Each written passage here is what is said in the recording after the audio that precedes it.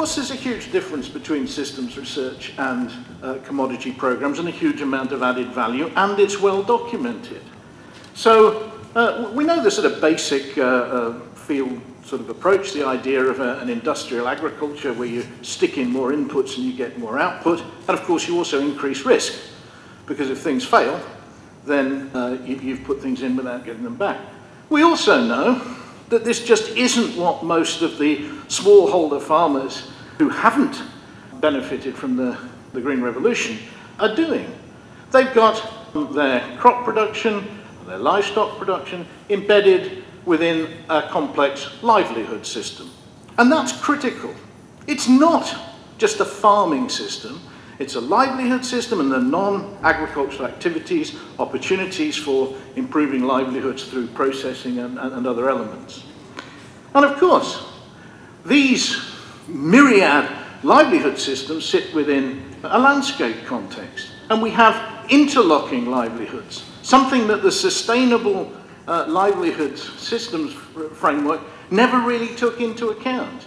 That if you improve one person's livelihood, let's say settled agriculturists in a particular area, then people moving their animals through that same landscape may well end up with their livelihood being diminished. So the interlocking and interactions amongst those livelihoods, the bridging and binding social capital involved in governing change in those sorts of systems becomes very important.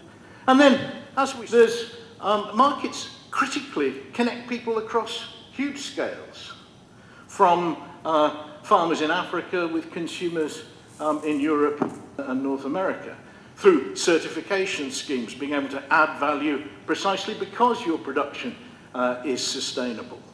And these are critical ways in which it's the whole agri-food system that we often need to take into account when we're looking at change, and we need to understand how change will propagate through that multi-scale system.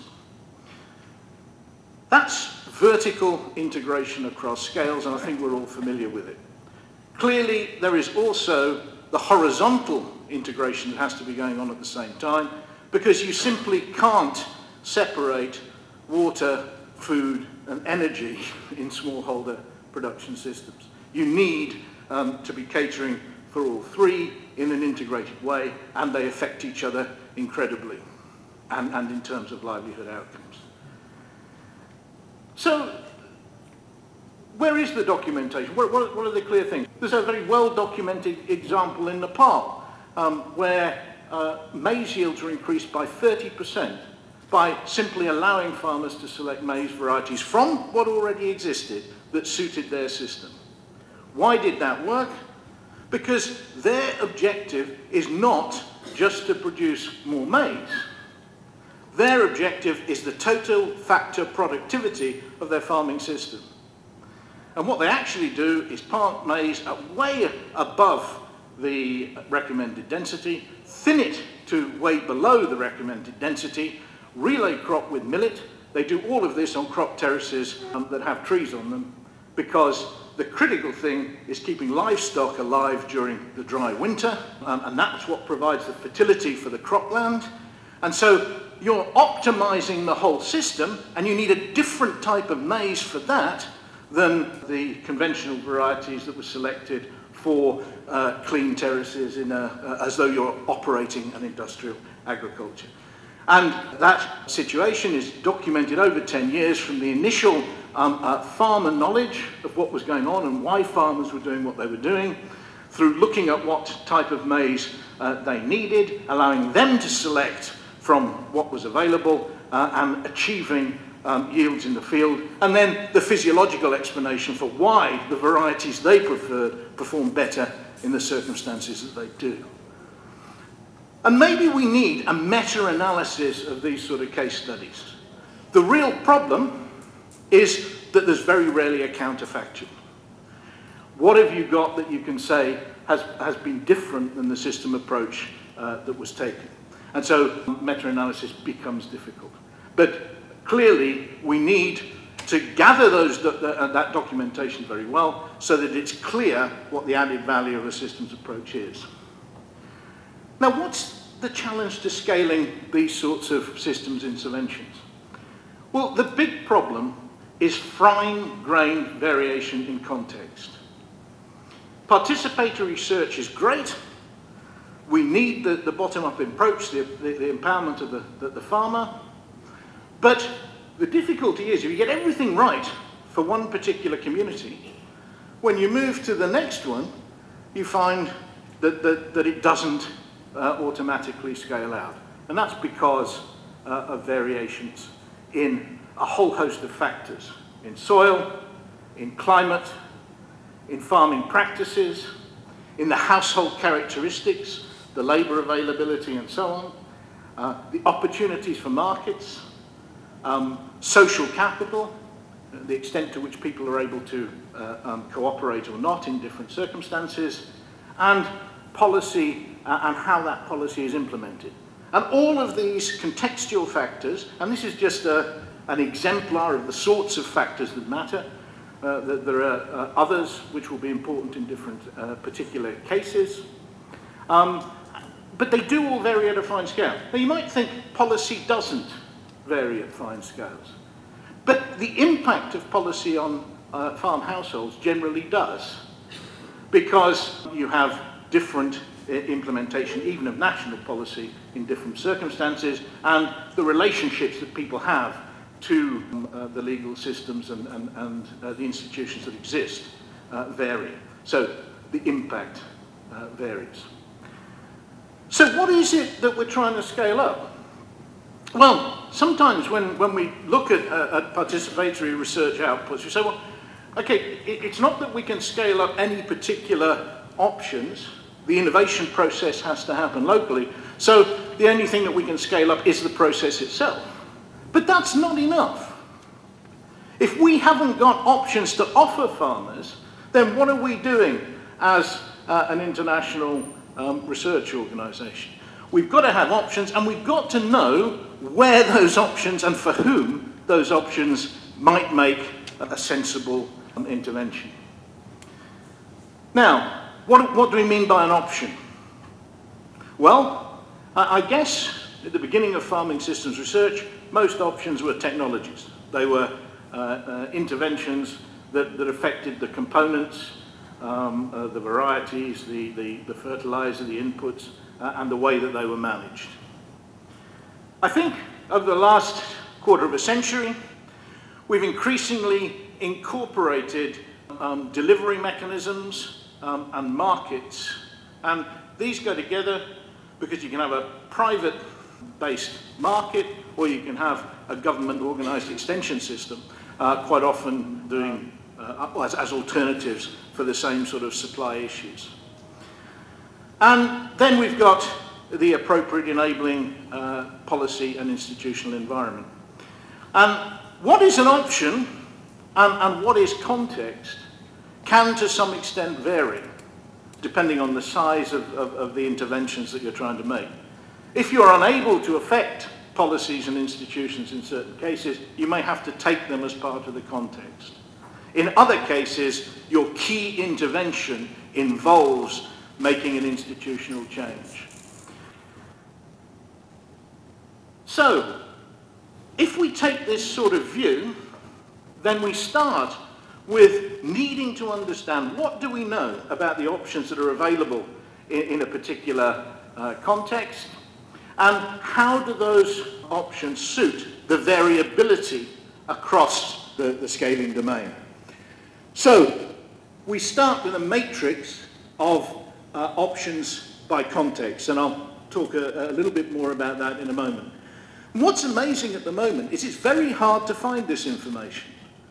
If you go and you ask, you find quite often lots of different projects going on, doing different things. There are some successes here and there, but if you say, I want to compile what interventions options are available, and for what places, and for what type of people are they relevant, it's very difficult to find that information collated in a useful way that grassroots extension staff can use. Very, very difficult indeed. So, but we are now in a position where technology is giving us much greater ability to characterize variation across scaling domains. We've got big social survey instruments that are now happening. We've got remote sensing and real-time interpretation of it that allows us to look at trends over time at multiple scales. And if we put those two together, a good characterization of variability and the options by context, then we can look at what do we still need to know. Because the riskiness for farmers being offered options is that if they're not well targeted, then whether or not an option works is a key risk. Scaling up is about getting more people in a particular area to adopt, and in that case, it's a matter of providing tools for the options to be matched to context. Understanding how independent contextual factors affect adoptability or suitability of different options allows you to scale out. So we're moving away from a tyranny of typology and looking at the individual contextual factors so that we can understand for a new situation which things may or may not work. So this is taking the familiar G by E interaction, where you've got different varieties that might do better in relation to a particular environmental stress, some that may be less sensitive and therefore more resilient. And we take, instead of just looking at genotypes, we're now looking at this more complex concept of an option. In terms of the environment, we're now looking at a broader interpretation of context that includes socioeconomic as well as biophysical aspects. And we need performance measures that are, again, eclectic and looking at what farmers really need to know about. Not just yield, but also things like resilience. And this means moving away from the fixation on mean differences that we've had. This is a meta-analysis of impacts of fertilizer trees on maize yield, looking at the yield above a control.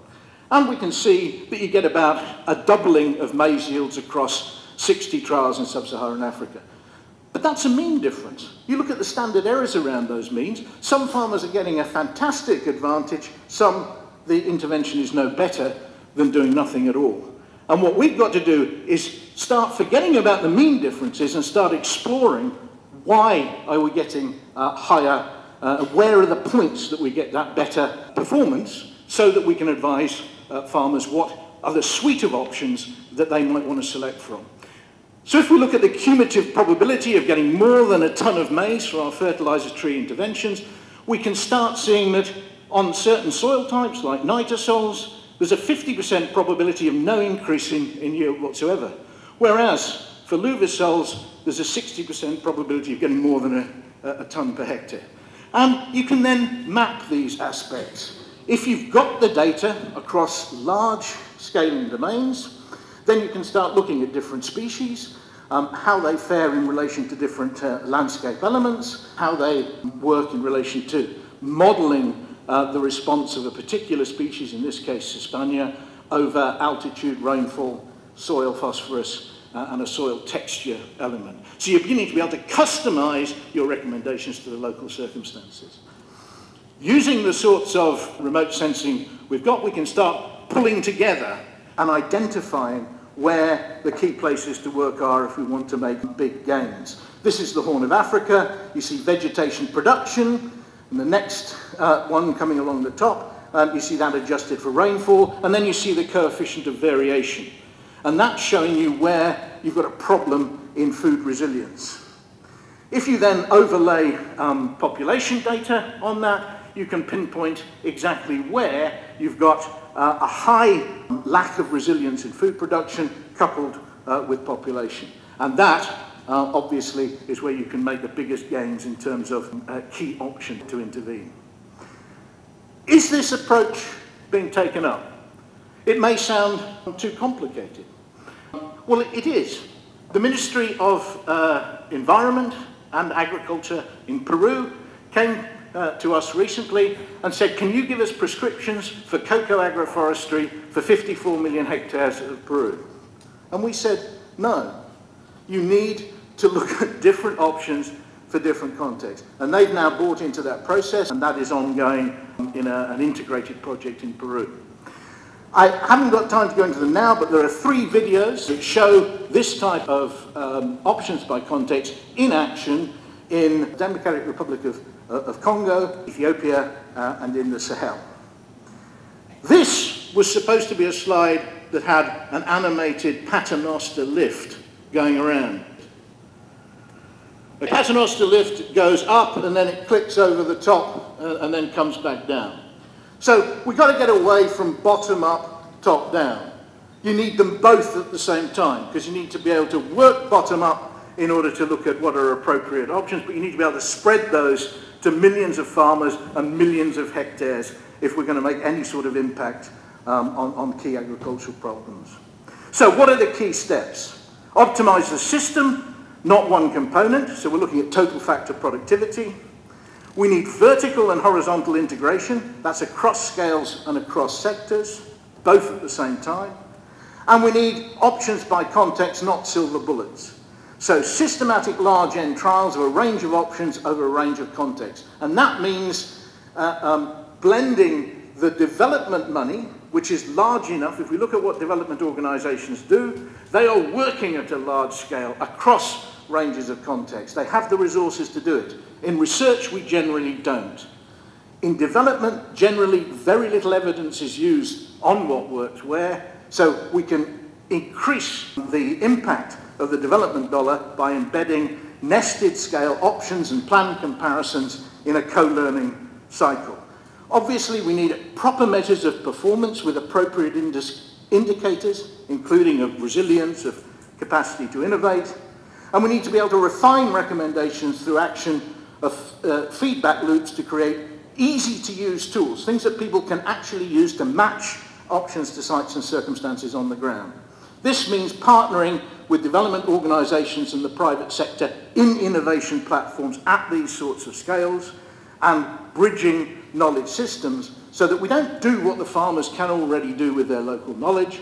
We allow them to fit things into their system, but we give them sensible options with information about it. Now, this is not classic participatory research. We're now aiming for scale, and we're integrating testing of options, delivery, and institutional arrangements. It's not just project M&E, because we're planning to generate the information needed as efficiently as possible using plan comparisons, and we're contributing to a global knowledge base, not just project requirements. And it's not just action research either. We've got learning principles contributing to a global knowledge base, and we're not just optimizing locally. So this is moving things on, building on a lot of the experience, but attempting to tackle things at scale. So I hope today that we'll go on from farmer empowerment to thinking about how you empower millions of farmers, because that's what we need to do over the next decade if we're going to avoid serious problems of malnutrition minus.